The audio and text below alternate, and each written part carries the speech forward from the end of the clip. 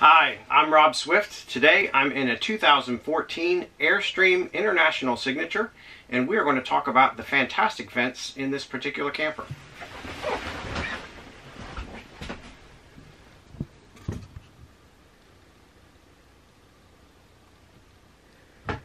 This camper has two Fan-Tastic vents, one located in the front, one located in the rear in the sleeping section. And these models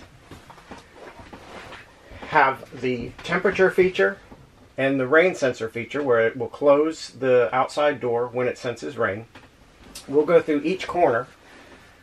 This corner is the temperature sensor, so you can adjust where the fan comes off and on based on the temperature that it's sensing.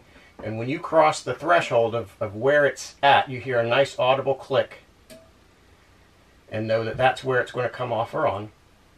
This corner we have the speed control, 1, 2, or 3, or 0.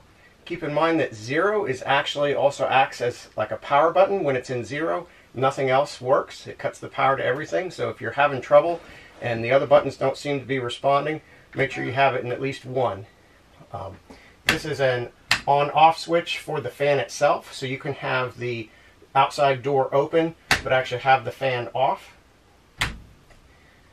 And then this side, there's a switch for opening and closing the outside door, or changing the drive itself from electric, where it's doing it automatically. If you pull straight down, you can actually turn and do it manually. Once again, as a troubleshooting, if you hear the motor running and nothing seems to be happening, and this is not turning, double check this, make sure it's pushed up and clicked and engaged so that everything works. So we'll start with operation by making sure that our speed selector is in 1 and hitting the open switch, and you'll hear it start to open that lid.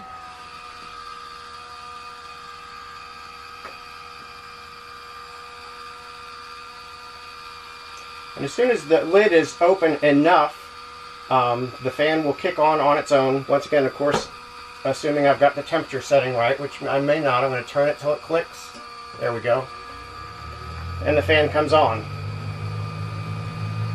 Speed selector, 1, 2, or 3.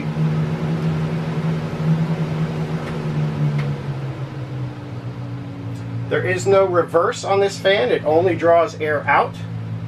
The temperature selector is here, and the rain sensor is on the outside. Once again, if it were to start raining while this were on, if you left the camper, it will close the door and shut off the fan on its own. You can turn the fan off in a number of ways. You can turn it off with that switch. You can turn it off by setting this to 0. Or you can also turn it off by just hitting the close button,